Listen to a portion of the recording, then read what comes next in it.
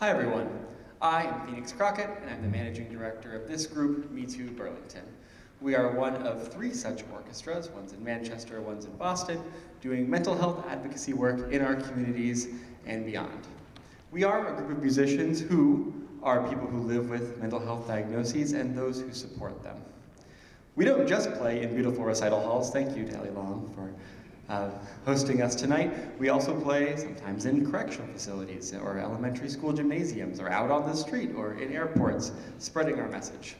Tonight we're here with you to present a show called Happy Birthday Gustav, and you'll hear 3 selections by Gustav Holst. Without further ado, I bring on Michael Colburn.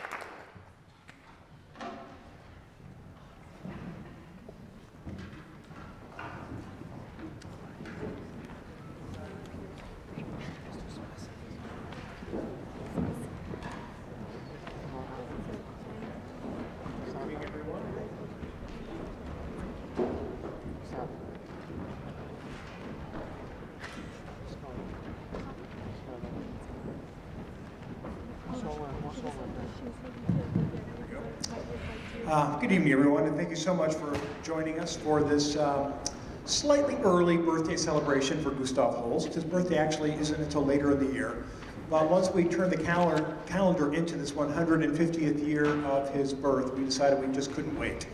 Of course, most people know Gustav Holst for his incredible suite for large orchestra, The Planets, and I emphasize that's for a large orchestra, a much larger orchestra than we have here at Me2. But fortunately for us, Gustav Holst wrote all different types of music for different size and types of ensembles. And so we decided to really focus on some of the different types of music that he wrote here tonight. So we began with a work for string orchestra, his St. Paul's Suite. And it's called St. Paul's Suite because Gustav Holst was the music master. He was the music director at St. Paul's Suite for most of his adult life, from I think 1904 to 1930. So even in the years of his great fame after The Planets, he still kept working at the school and was really grateful to have that touchstone in his life. One of the premier ensembles of the St. Paul's School, which was a girls' school, was their string orchestra. And he actually wrote several works, including the one you just heard for that ensemble. It's got a little bit of an unusual history in that he wrote the work in 1913, a couple of years before he wrote The Planets, which was 1915. But it wasn't published until 1922. Holst was one of those composers that kept fussing with his music, and he always felt like it wasn't quite ready to publish. So it was actually almost 10 years before he published the work in 1922. The work that you are about to hear, his first suite in E-flat for wind band, has a very similar kind of story. He wrote the work in 1909. It was actually even earlier than the St. Paul's Suite, and it was fairly early in his career. And most importantly for the band world, it was one of the very first original works for concert bands. So the concert band in the early 20th century still played a lot of marches and waltzes and lighter music, and occasionally orchestral transcriptions. But composers didn't really start writing seriously for this ensemble until later in the 20th century, and actually Gustav Holst was one of the pioneers in that effort. The first suite, as I said, was written in 1909, was not performed until 1922, the same year as the St. Paul Suite. And oddly enough, as important as this piece is to the history of the concert band, we know very little about its origin. When Holst was asked who he wrote this for, he couldn't even remember what ensemble he wrote it for. So I'm not sure why he didn't remember it in greater detail, but we don't really care in the band world. We're just awfully happy we have this music. So we thought it'd be interesting to take the wind, brass, and percussion section from our orchestra and to perform this piece that is generally done by wind bands. So this is the Holst first suite in E-flat.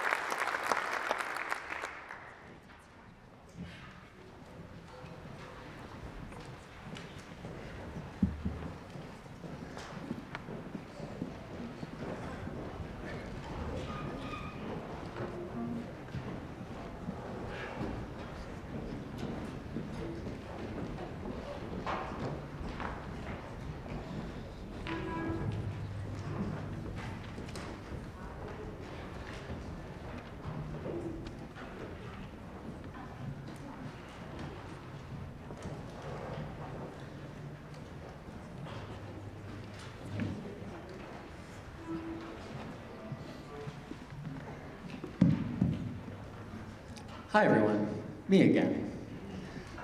We have many concert traditions with this group because it's our 13th season of doing this and things fall into place over time. You're about to hear 2 of those now. You'll see in your program something called questions and answers and something called the lived experience. We're going to start with questions and answers because what we do is not typical. It's not something that you see every day. It's not something that every state in the union has. And people often have questions about the logistics of how we work, or about our philosophies, or about me, or about Mike, or about absolutely anything at all. And we often open the floor for those questions. And if I don't know the answer, probably one of them does. And now I look to the audience. Yes, sir. I have a question for you, Michael. Do you have a favorite instrument, and if so, what is it? Well, before I was a conductor, I was a euphonium player. So that, right, Tom? I mean, there's no better instrument than the euphonium, right? Yes, so, but that's hardly an objective answer, but yes, that's my favorite.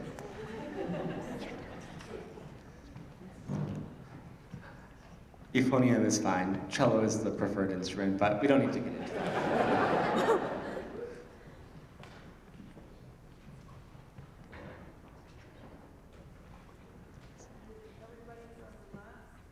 Is everybody from Vermont? Raise your hand if you're from Vermont, if you're a local. So a significant number. I don't think anyone's ever asked that before. I didn't know that. That's a lot. I am not. That's great. How many started their instruments in public school?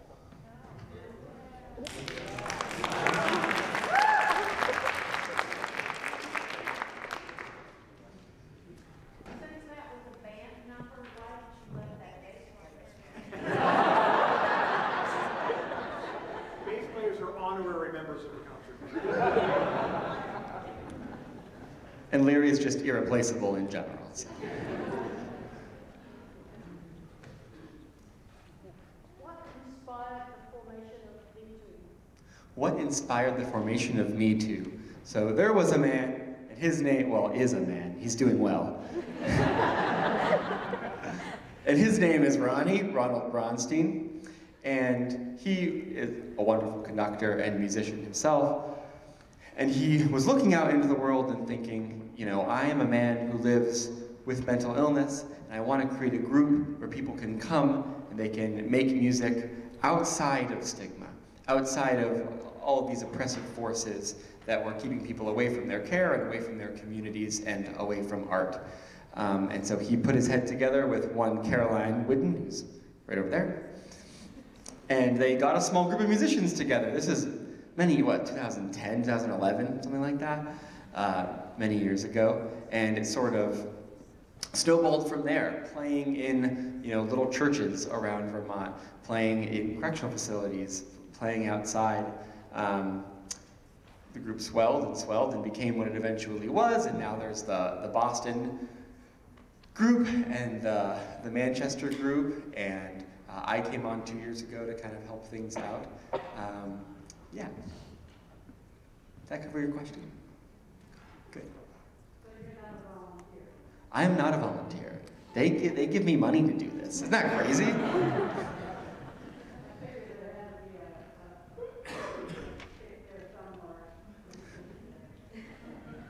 But I like doing it. I actually started as a cellist in the group. Many years ago, I was a 18-year-old with a bad haircut playing cello over there, with some people who are still now in the group. And eventually took over management duties. And, someone's got to deal with all this paper. That's mostly what I do. Did Gustav Holst write movie scores? Did Gustav Holst live to see the moving picture? Yes, they were, he lived to see them, but he wrote no film music.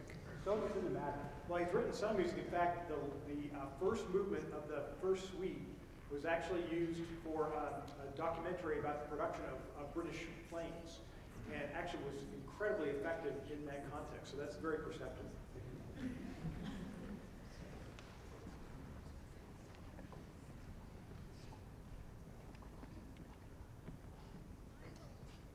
Well, thank you all for your questions, and especially thank you for joining us once again. We're really glad to have all of you here. It's wonderful to see the community come out and show up for art, for music, for classical music especially too. What you're going to hear next is some brief stories from 3 of our members. We call this the lived experience piece, right?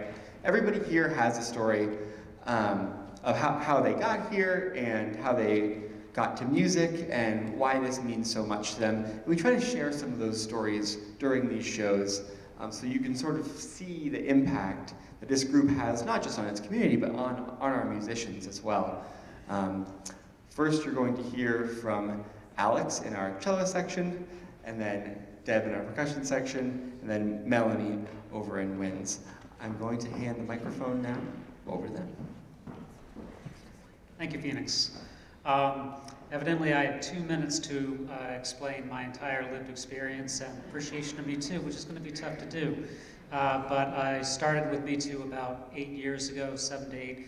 I was living in a sober house, recently got 2 DUIs and was facing jail time. I was seeing a counselor at that time, and I saw a flyer for Me2.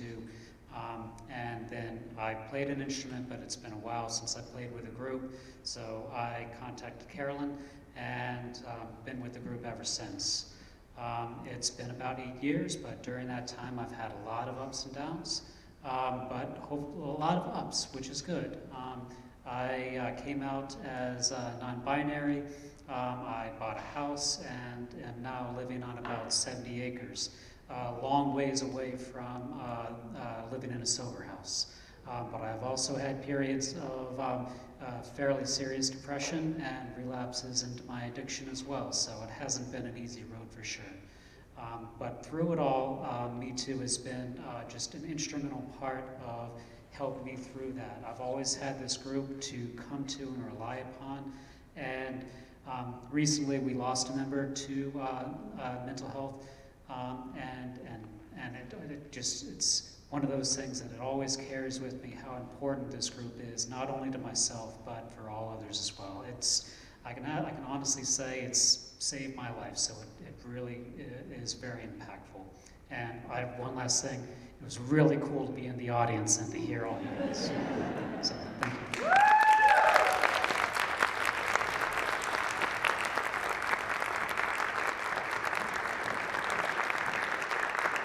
Among those trials and tribulations, Alex was also among the most influential stand partners I ever had, and I'm very, very grateful for them. Deb.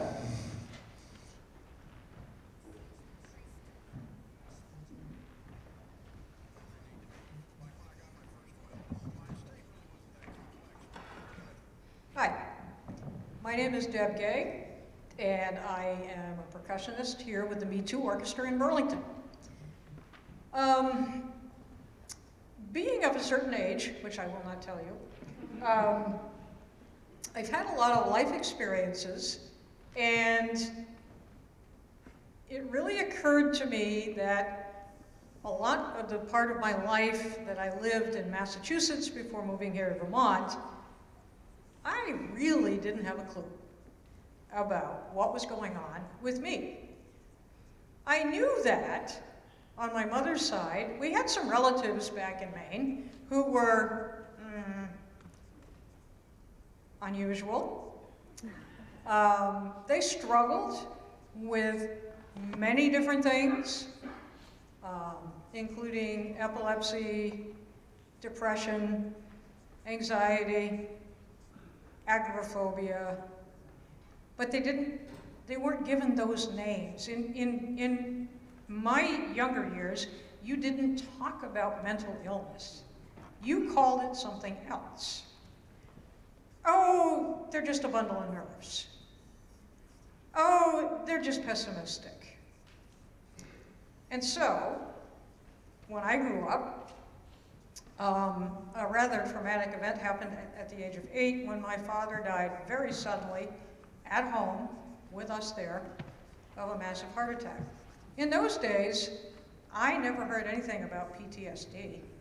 There was no counseling for kids. You just kind of soldiered on. So I had no idea what effect it was going to have on the rest of my life. I went off to college.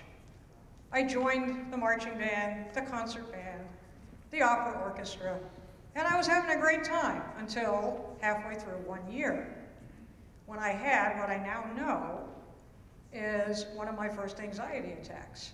I did not know what hit me. Nobody else seemed to know either, until finally I went home, and my mother, thank God, who is a brave woman and more progressive than some, went to see a psychiatrist and took me with her. I still didn't know what was going on, but they put me on medication. I went back to school. I was fine. I graduated from college, found a teaching job, was doing pretty well, except for occasional nerves, as people call them. And then, don't take this the wrong way, I met the most wonderful man, my husband, who's sitting over there in the audience. And suddenly, the events from my childhood raised an anxiety in me about losing someone that led to full-fledged panic attacks. When I say full-fledged, I mean waking up in the middle of the night, curled in a fetal position, crying and feeling like there is an enormous locomotive about to run you over. I didn't know what was happening. I kept having them for a month before I finally told a friend, and they said, let's go see someone. We did. I got put on medication again. Everything was fine. Happily married, going on 30 years now. Moved up to Vermont, and, oh, I'm still dealing with anxiety and depression, only I didn't know because I hadn't really looked at or heard a diagnosis. Well, and then I was invited to come and help out the Me2 Orchestra. Now, when you hear the word Me Too for the first time, you're like, what's a Me Too? What's a Me2 Orchestra? But when I went and they explained what it was, I thought, oh, that's great. I can help people who are having mental health issues. Never thinking that it was me. And then I finally looked more closely at a certain medical record that I had, and I said, oh, it is me. Hey, me too. I felt so much better. This orchestra has made a huge change for me. I would never, ever have stood up in public and said, yes, I deal with anxiety and depression. And now I can. And, as I always say, I am not defined by my diagnosis. Thank you.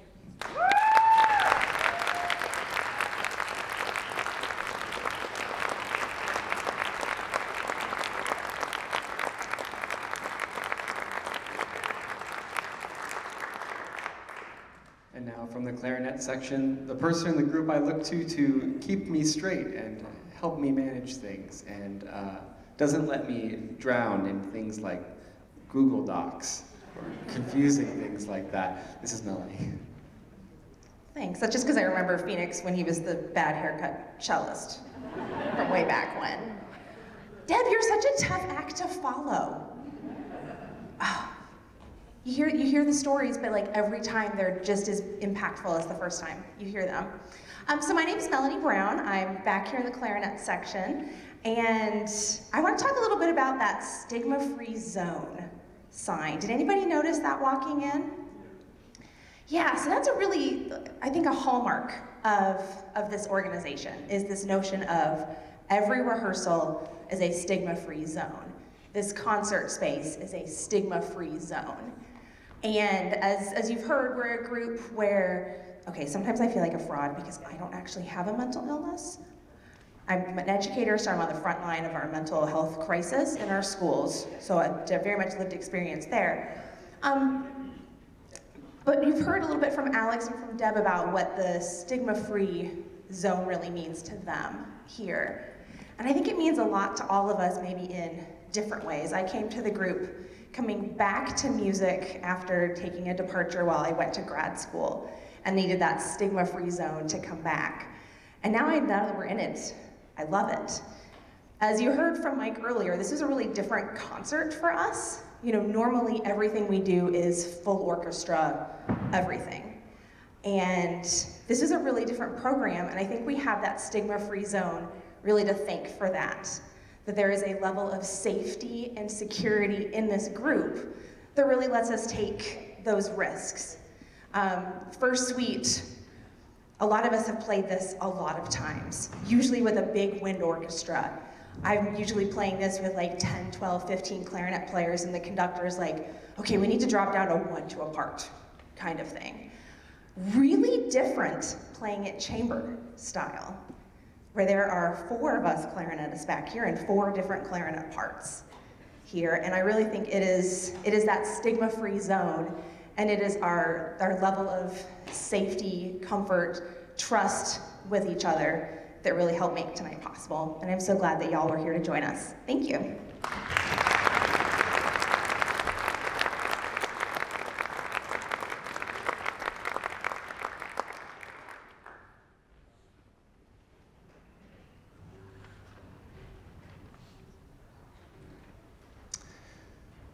Well, thanks so much for those wonderful testimonials, moving and thought-provoking as always, and thank you so much for your willingness to share those stories with us. I'm going to finish up by talking a little more about the music that you're going to hear. It's another piece by surprise, Gustav Holst, but this time you get to hear the entire orchestra. In fact, we not only have the strings, wind, brass percussion, but we've also invited a piano to come along for the ride. So you're going to hear a much more complete tonal palette, if you will, in this work. It's a work that is from roughly the same period as the first 2 works that you heard.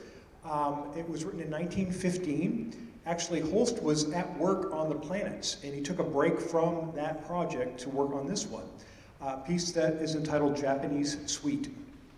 Holst had many interests in his life. Of course, he was very interested in British folk song. Those of you who know his second suite for band know that it's based on folk song, and a lot of his other works also reveal the influence of that British culture. But Holst had many other interests as well. He was really interested in astrology. That was actually much more interesting to him than astronomy when it came to writing the planets. He was very interested in kind of Eastern mysticism, and especially Eastern culture. And so when he was approached in 1915 by the Japanese dancer Michio Ito, asking Holst to write him a piece that he could dance to there in London, Holst was excited about this opportunity. The only problem was he didn't know any Japanese music himself. So the singer actually whistled these various tunes that you were about to hear to Holst. And Holst wrote them down, and dictated them, I guess I should say, and used them as the source material for this really interesting suite that you're about to hear.